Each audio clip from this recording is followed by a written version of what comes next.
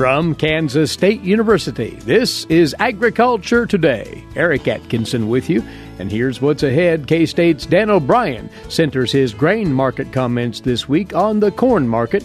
He'll reflect on the USDA's latest corn supply and demand numbers, as well as the corn crop prospects in South America, saying that all things considered, corn prices are not likely to rise much higher here in 2019.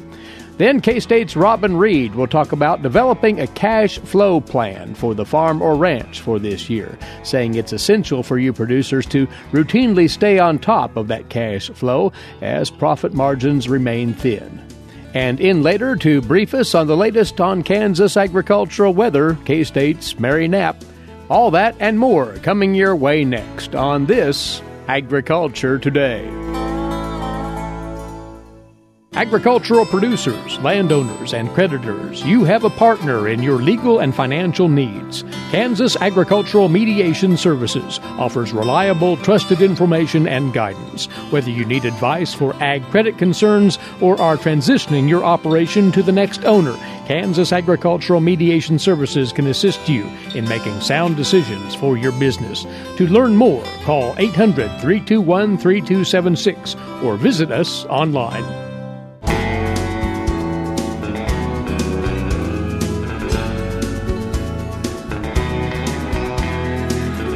Thanks for tuning in. You're listening to the K-State Radio Network and Agriculture Today.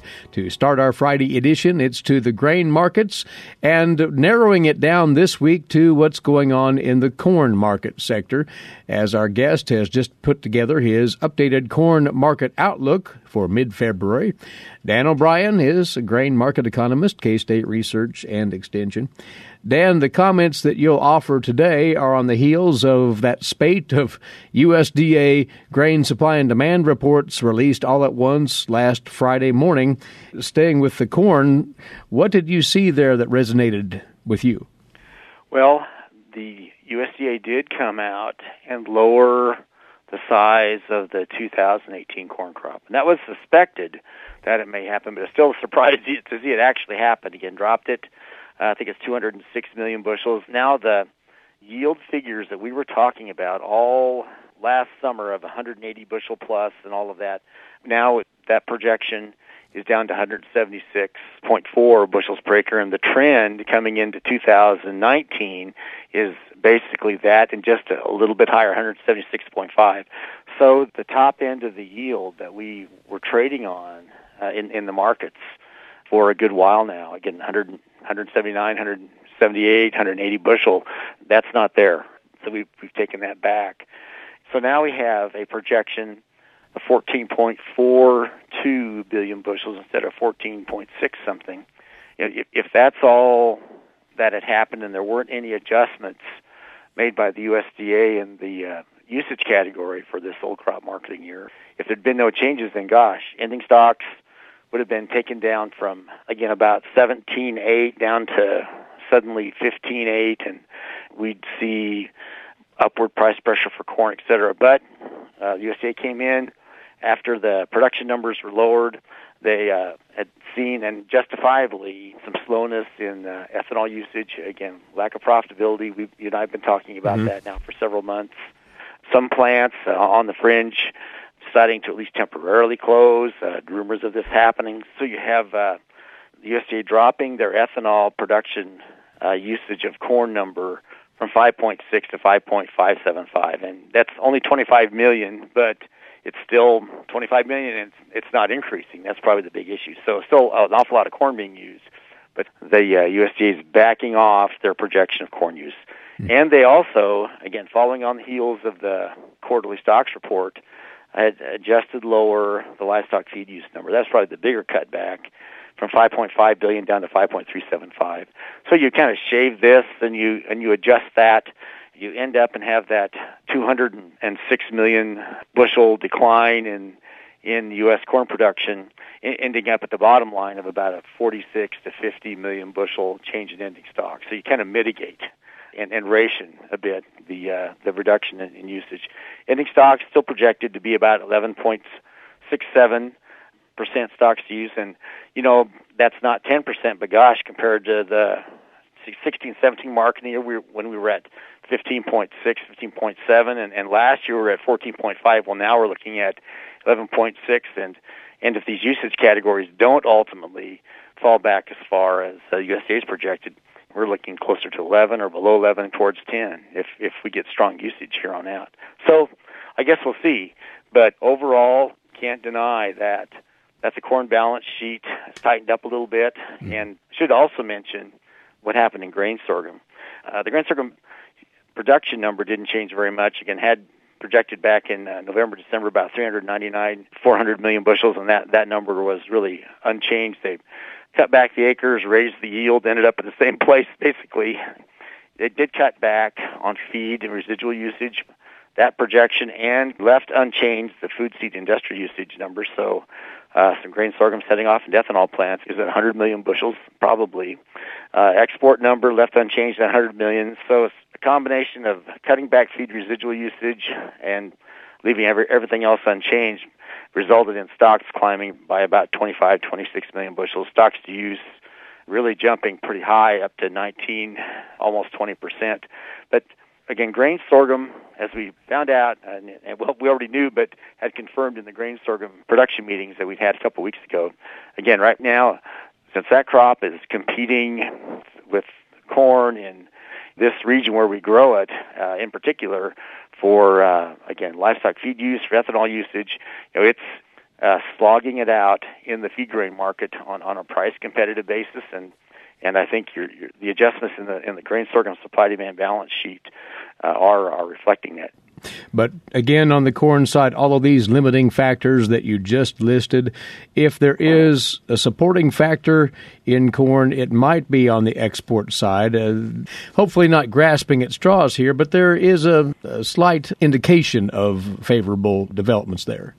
Yeah, the time when available competitive supplies would be on the market from Brazil in particular, and Argentina is really months away. Mm-hmm. So we've got a time window here where it's very likely that one of the only major suppliers in town on the world market for corn would be the U.S. In fact, the Brazilian second crop harvest begins in May, runs all the way to August. So we've got at least 60, 90 days, and that's just the beginning of their harvest.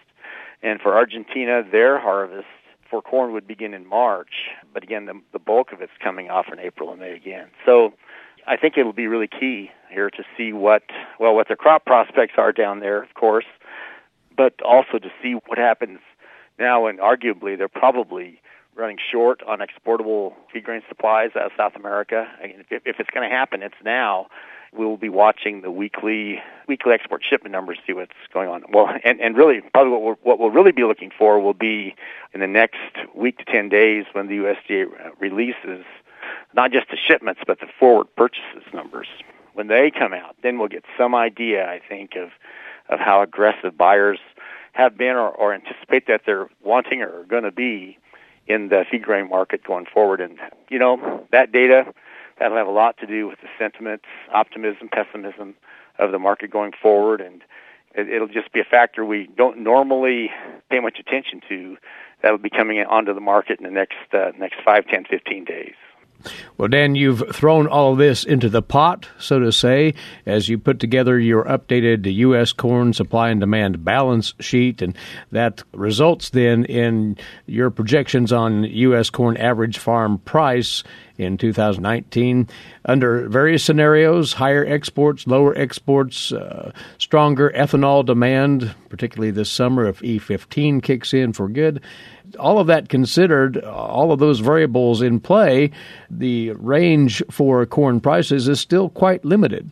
Yeah, we can do a lot of quote fiddling around the edges, but again, absent a major crop shortfall either in the southern hemisphere or the makings of one in our part of the world and here to the north, there doesn't seem to be anything out there that would make a 500 million or 1 billion bushel difference on supplies that would really drive prices one way or the other. So, we're talking about optimism for prices, and that would drive us from 360 to 375, or 390. And I'm not belittling those changes. Those would be greatly appreciated for people storing 2018 crop corn and making plans for 2019. But the big changes will seem to be weather-driven affairs. And, that type of risk and uncertainty starts in earnest in May, June, and July. So when you put that out there, it makes one wonder about where corn will fare in the battle for acres this spring vis-a-vis soybeans. Well, we will have to see, again, these trade negotiations with between the U.S. and China. If China follows through on what they had promised they would do, they have stated they're going to buy a whole bunch of U.S. ag products. And I think the market's taking the view, as we probably all should, that we're all from Missouri and we want to actually see it before we count on it.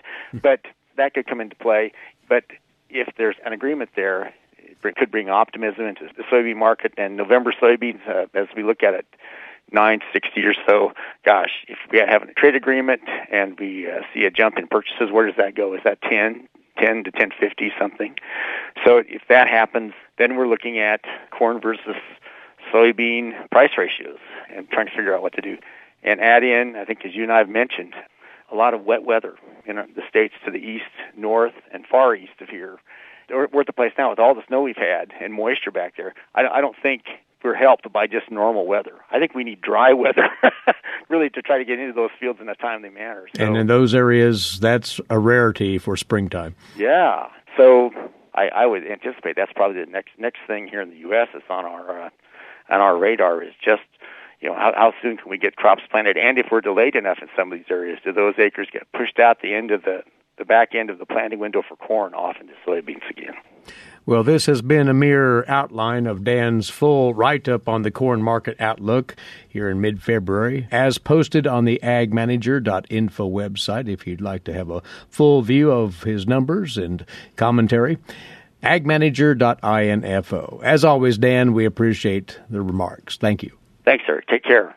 That from grain market economist Dan O'Brien, K-State Research and Extension, along with us from his office in Colby, Northwest Kansas. We'll be back shortly on Agriculture Today.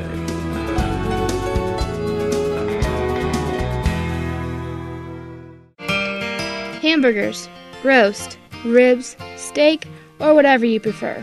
Beef, it's what's for dinner. Kansas cattle farmers produce 7.5 million head of cattle per year. It takes about 7 tablespoons of peanut butter to get the same amount of protein in 1 serving of lean beef. Support your local Kansas farmers and ranchers. Eat beef. This message was brought to you by the K-State Animal Sciences Leadership Academy participants.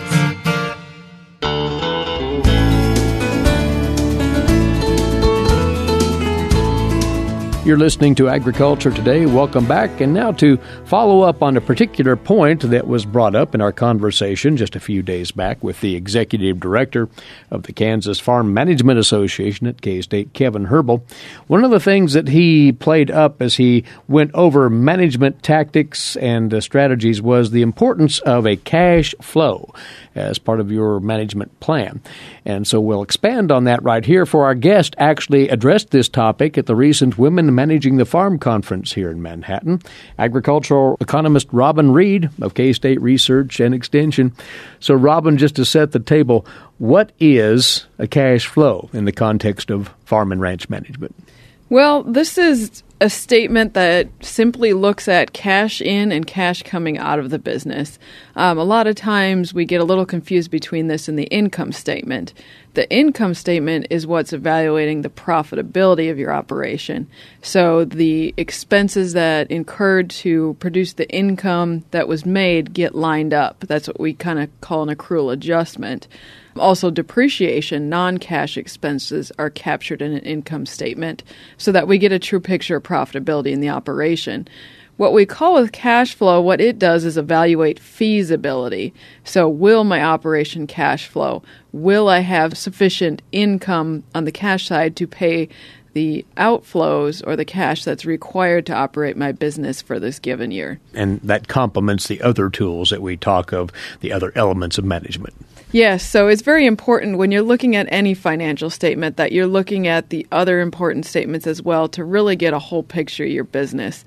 So most all producers are familiar with a balance statement or a picture of their net worth at any given time. I would argue doing that statement, looking at your income statement, looking at cash flow for the next year or historical cash flow to develop that projection, and even enterprise budgets, as I know Kevin touched on last time. So looking at all these different pieces of your finances really helps, especially in the downturn in the farm economy we have now, just to prepare yourself for the coming year and, have those red flags show up if they need to as we go throughout the year. And that's where the cash flow comes in, if in fact there are those red flags out there that need to be addressed? Yes. So there's a number of different ways to put together a cash flow. Right. But the bottom line is you want to outline, and I'll touch in a minute how to actually put this together, but the purpose is to outline where you see cash coming in and out of your business throughout the year, and I'm specifically talking about a monthly cash flow. And then you can monitor that throughout the year. So if you have projected your 2019 cash flow and you get into February, we'll say, and you have a $20,000 repair on a tractor, some other unexpected large expense that might throw a whole monkey wrench in your entire year, that is what I'm talking about with red flags. So where you can plan how you're going to address when those might happen by having that outlined throughout the entire year. Well, then how does one, to put it this way, construct a cash flow mechanism that works for them to meet the objectives of tracking where you are? Sure. So this is a little hard to do over the radio. Right. What I like to do is put an example in front of people, and that's how you can really understand how this works, because it's a fairly simple statement. You're looking at, like I said, actual dollars coming in and out of the business. So your inflows, obviously the sales of the production that you're making on your farm, the agricultural program payments or crop insurance proceeds that might be coming in, capital asset sales, if you sold some equipment, possibly land or other things, in the coming year, you can outline when those might occur and when that money might come in. Loan proceeds, if you're doing an investment and you're needing to take out a loan, putting that in there to show, when the money would come out and go in from the loan. And then off-farm income, something we don't always think about in a cash flow, but what I try to tell people is if your off-farm income and family living will affect the farm's cash flow, then it is important to put these two things together. You can certainly take that out and just look at how the farm's going to cash flow, but end of the day, if you're a sole proprietorship and that taking money out of the business for family living is going to occur, then this is something we want to see on the cash flow, and likely your lender is going to require you to do that as well. So for some outflow items, obviously your inputs, seed, fertilizer, chemical, anything like that. Capital asset purchases, if you're going to plan for a new piece of equipment this year or trading in, anything like that, you can outline when that expense will occur and make sure you have the cash flow to do it. Family living, taxes, loan payments, anything like that where money is coming out of the business in the form of cash. Now, the difference between your total inflow and your total outflow is what we call the net cash flow. And this is the bottom line number that we are trying to get to. And when you identify that net cash flow, is there a standard by which a producer would know that they're in good stead, or would start to send up those signals that something is of concern? Good question. This goes back to cash flow is not necessarily a measure of profitability. So in the case farm that I work with farmers, they actually have a negative cash flow throughout the entire year period. Now, does that mean they're not profitable? Well, in my case farm, they actually bought a $100,000 piece of equipment and financed $80,000 of it. So they used $20,000 cash to make that investment. So even though the annual total was in the red or a negative cash flow because of making that investment, they really were not unprofitable. And the flip-flop can occur. You can easily have a positive cash flow but not be profitable. And just an example of that, if you held over a lot of grain from last year, sold it in 2019, this coming year, and maybe sold a lot of your 2019 production in this coming year. So essentially you had a lot more sales than you had expenses to produce that grain. So you could easily cash flow in that situation, but not really be profitable. So that is a very sharp distinction. And because several of those building blocks, if you will, for a cash flow can change over time. Although you're on a monthly schedule here, does one need to flex along the way in a given, say, calendar year with their cash flow plan? Well, the important thing is to just look at, when you do this projection for 2019, we'll say, what does each month look like, and how does that affect your cash balance on hand or the operating loan that you're going to need to tap into? So again, I'll just kind of mention the case farm we work with. They started out with a positive cash balance at the beginning of the year. I know some of our farms out there are not in this financial situation. We've had a lot of years of losses, and we might be starting the year with an operating loan balance already. In this example, we did have small positive cash on hand, but, a lot of our inputs go in the spring and we don't harvest till October, so they dipped really heavily into their operating loan by September. Now, what I pose the question is, well, what do you do if you're proposing an operating loan balance that's higher than what your banker is willing to do? So in this example, we were over $300,000. Now, what do we do if $300,000 is our operating loan limit? And so a lot of small things typically can contribute to how you address a cash shortfall. First step is just knowing that might occur and being able to ahead of time prepare for what you can do in that situation, knowing how much that shortage might be. And then what we're seeing is a lot of little things that can help that. It's usually not one big thing that you can change to address a cash shortfall. Such as? Well, family living I touched on. Mm-hmm. We saw a lot of scaling up of family living when times were good, and pulling that back down is difficult in many situations.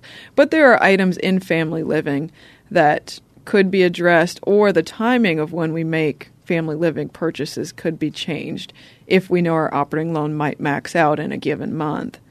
Off-farm income, we've talked about that on other sessions. It's not the best solution in a lot of cases, or it's already occurring, but bringing some money in to supplement family living when our times are hard in agriculture is something to look at.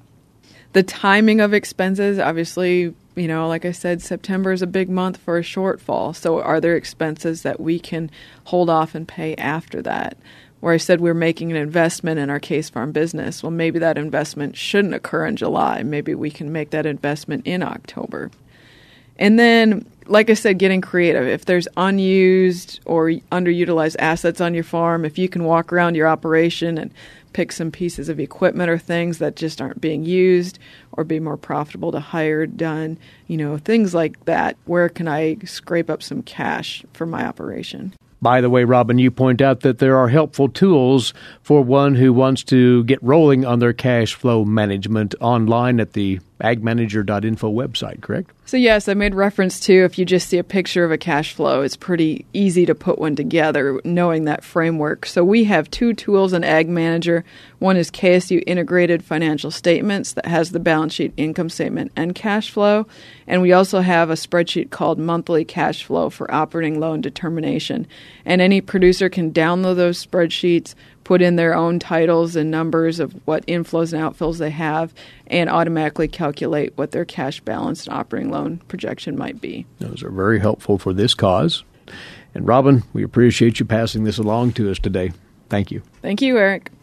Agricultural economist Robin Reed, K-State Research and Extension, and she talked up conducting a cash flow analysis of your operation at the recent Women Managing the Farm Conference.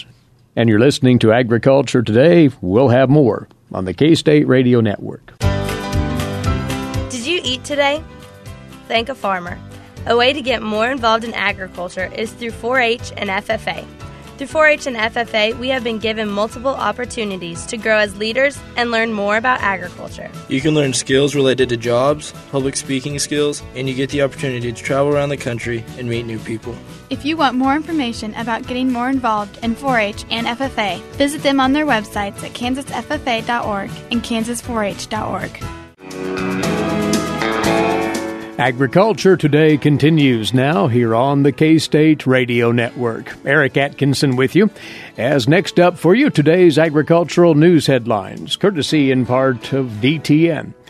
Well, the USDA sees net cash income for agriculture remaining relatively flat over the next decade as expenses steadily rise while income for crops and livestock fail to keep pace, according to the department. Yesterday, the USDA's Office of the Chief Economist released a spreadsheet of long-term projections for farm receipts, expenses, and income.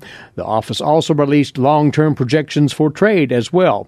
After a decline last year, the USDA now has cash receipts for crops rising this year by $2.2 billion up to $200 billion, rising further next year to $203 billion. The USDA is bullish on crop sales through 2028, showing a steady rise in overall receipts through that time frame to $226 billion by the year 2028.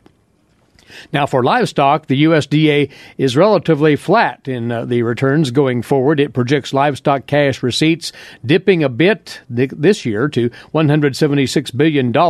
Over the next couple of years, the USDA projects livestock cash receipts will continue to decline to $173 billion in 2022 before gradually rising to $178 billion 10 years from now. Overall, the USDA sees cash receipts in agriculture, including crops, livestock, government payments, other farm-related income at $420 billion this year, but continuing to rise over the next decade to $455 billion by 2028.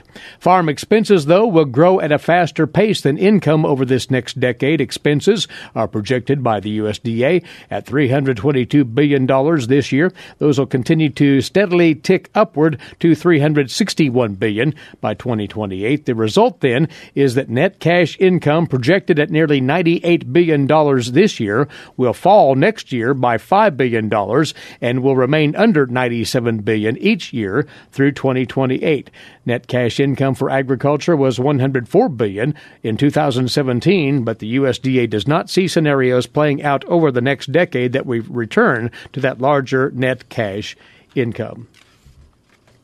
Well, you spring crop producers can now select the multi-county enterprise unit as part of your crop insurance coverage for acreage in 2 counties within the same state. We've more on that from the USDA's Rod Bain.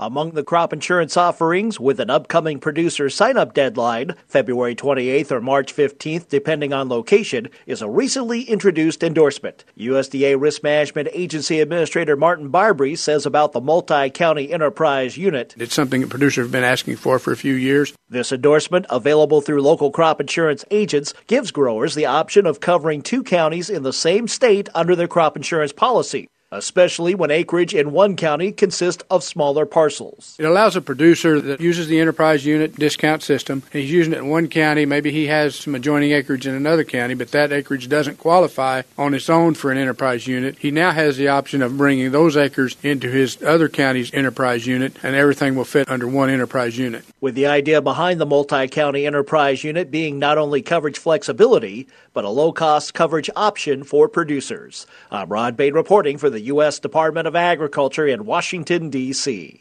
And the 60-day public comment period for the newly proposed Waters of the United States rule was launched yesterday, with the EPA and the Army Corps of Engineers publishing the rule in the Federal Register. This new rule moves forward while the 2015 rule remains in legal limbo and essentially in effect in 22 states. The EPA and the Corps are on track to finalize the new rule by September, which is likely to trigger a new round of legal challenges. The public comment period closes on April the 15th. A longtime wheat industry supporter recently ramped up its commitment to improving wheat production by way of a research grant. It will fund efforts to enhance wheat yields and quality through new approaches to wheat nutrient management. Marcia Boswell has more on this week's Kansas Wheat Scoop. Marcia? Graincraft, the largest independent flour miller in the nation, has provided a significant donation to the Kansas Wheat Commission Research Foundation in support of impactful wheat research. The gift will be directed toward ongoing research to improve wheat quality and yield through proper fertility management. The research is being conducted by a team of scientists from Kansas State University and USDA ARS in Manhattan, Kansas. The main goal of the research is to provide management guidelines to Kansas wheat farmers to maximize yield and quality through the proper application of nitrogen and sulfur on wheat. Early results indicate that proper sulfur management can improve key baking characteristics of bread wheat and could decrease acrylamide formation in baked goods. According to Aaron Harries, VP of Research and Operations for the Kansas Wheat Commission, the team conducting this research includes some of the brightest scientists in the wheat research community. Depending on the discoveries made, this project has the potential to revolutionize the way farmers grow wheat for added value. Ron Supis, chair of the Kansas Wheat Commission Research Foundation, says we greatly appreciate Graincraft's support of this important research. Graincraft has been a leader in engaging in dialogue with wheat farmers and breeders concerning the importance of wheat quality. They have set a good example for the entire supply chain by recognizing the need to invest upstream in research to improve the product they purchase. Alan Koenig, Chief Supply Chain Officer for Graincraft, says the research that the Kansas Wheat Commission Research Foundation is doing aligns perfectly with Graincraft's ongoing pursuit of high-quality wheat. He says we have a shared focus on flour quality with our customers, along with the well-being of the U.S. wheat farmer. These two go hand in hand, and this project will enable farmers to have higher yield while also bringing a high-quality product to the market. Graincraft has a long-standing relationship with the Kansas Wheat Commission and Kansas State University. The company has supported each with collaborative partnerships, special funding, and data analysis assistance throughout the years.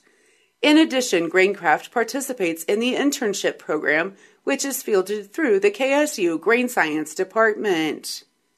The Kansas Wheat Commission Research Foundation was established in 2011 as the official research fundraising organization for the Kansas Wheat Commission. While the Wheat Checkoff does fund wheat research, it is also used for marketing promotion and education. Tax-deductible gifts made to the Kansas Wheat Commission Research Foundation are used solely for the purpose of funding wheat research. For Kansas Wheat, I'm Marcia Boswell. Thanks, Marcia. Well, we won't be done with winter for a while. According to K-State's Mary Knapp, she'll tell us more about it next on Agriculture Today. While many people know hunger is an issue in developing countries, it is also a problem in our own backyards. In 2010, 1 in 7 Kansans struggled to put adequate food on the table. 2 K-State research and extension programs are tackling this problem. The Family Nutrition Program and Expanded Food and Nutrition Education Program reach thousands of Kansans in more than 70 counties. They learn how to eat healthy with a low budget. For more information about these programs, visit ksre.ksu.edu. Next up on Agriculture Today, our weekly stint on Kansas agricultural weather with Mary Knapp, Mike's side once more, climatologist with K-State Research and Extension as we remain in winter's rather firm grip, Mary. But looking back at this last week, on the temperature side, it was another up and down run, if you will. Right, and it depends very much on where you were in the state. In western Kansas, they actually saw some spring-like temperatures. Yesterday, in fact, they were reaching 70 degrees with sunshine. In the eastern part of the state, where the clouds dominated a little bit more, we were struggling to get up into the mid-50s. Of course, that was swiftly moved out by the north winds that came in and brought some very cold temperatures in. We're starting the day out in the teens, and it's not likely to get much warmer.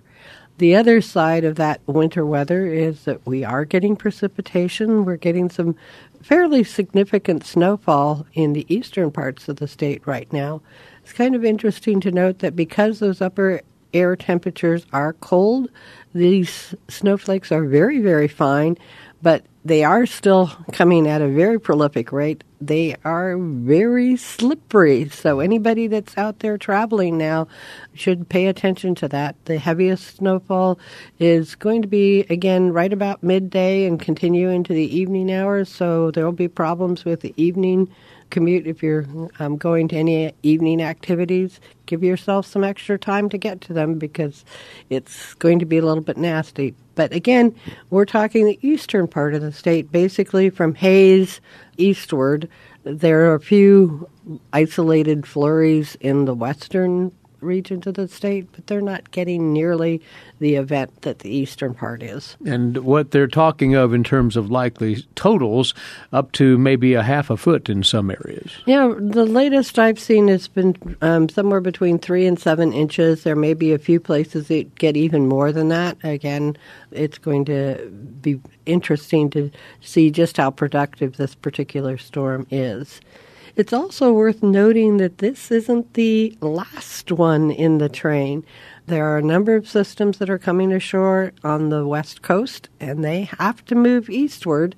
The question is, are they going to our north or our south, or are we going to get the benefit as far as the moisture goes? The western half of the state really could use a shot of some of that moisture. They've not seen as much. We're not seeing any drought conditions develop yet, mainly due to the fact that we've been much colder than normal for the last couple of weeks. Any way you slice it, though, as we project forward into the spring, we're going to go into the planting season into moisture virtually throughout the state, it would seem. Right. Even in the west where they've missed out on that, they may be dry at the 2-inch level, but when you get down there, the 8 and the 20-inch level still showing ample moisture in there. So the soil profile still has moisture in there from our fall and late summer last year. And in the west, they did see quite a bit of moisture in December and January. So it's not by any means the situation that we were facing last year at this time where there wasn't anything anywhere as far as moisture goes. So, no, that's going to complicate spring activities, especially if we continue to have normal moisture, which is what they are forecasting. By the same token, for our cow-calf producers out there, calving right now is not a nightmare, but it certainly is more challenging in these conditions. Personally, I would call it a nightmare because there is a very sloppy ground, and these storms are not very favorable for the livestock operations, particularly when it comes in the form of the freezing rain that we've seen in a number of events that compromises the winter coats of the cows and calves and is a lot more dangerous for the survival of those animals than, say, a nice light snow with temperatures in the upper 20s, lower 30s. So, yeah, it has been a challenging season, and also a challenging season for anybody that has confined operations. If they've got some feeders out there, the feedlots are either a muck or they're a frozen mess, and that isn't helping matters much either. And also, the colder temperatures are increasing the feed demand, so that makes it, again, a more challenging operation than what we may have seen in the past couple of years. Well, Mary, for those longing for change in something resembling more spring-like conditions, the wait will have to continue through the balance of February, you say. Right, and we should also note they finally pronounced that there is an El Nino. They made that announcement yesterday. The upper air winds have finally come in unison with the warmer than normal temperatures. It's a very weak El Nino, and much of what's driving our current conditions can't be really attributed to the El Nino. It's more the Madden-Julian oscillation, which is in an active phase, producing more frequent storms that are influencing the continental U.S. So what that means for Kansas and the Central Plains is a wetter than normal spring? What? Typically, when we have an El Nino event, we are favored with wetter than normal conditions, and that can continue into the summer. We'll have to see how long this El Nino lasts and just how strong it manages to maintain. At this point, it's not, as I said, it's not particularly strong, so the influence will be less. But again, that's just another thumb on the scale for normal to wetter than normal conditions rather than a La Nina, which is beginning to raise its head in the long-range projections, and that typically favors hotter and drier conditions and have a particularly strong signal for that in our late summer and into our fall. But to sum up for next week, there's another round or two of storms waiting in the wings, so the chances for more snow, more freezing rain conditions, colder weather, they're all right there. Right, and it would behoove us to check for the latest updates because, again, the tracks are uncertain in that, and it doesn't take much of a shift in the track to either give you a dump of snow or leave you without anything at all. Stay on top of those conditions, and particularly when traveling about. Mary, thanks. Enjoy your weekend. Thanks, Eric. She's along with us each Friday to bring us the latest on Kansas agricultural weather. Climatologist Mary Knapp, K-State Research and Extension, and bidding you a good weekend as well. As always, our thanks to you for tuning in. Eric Atkinson here. This has been Agriculture Today over the K-State Radio Network.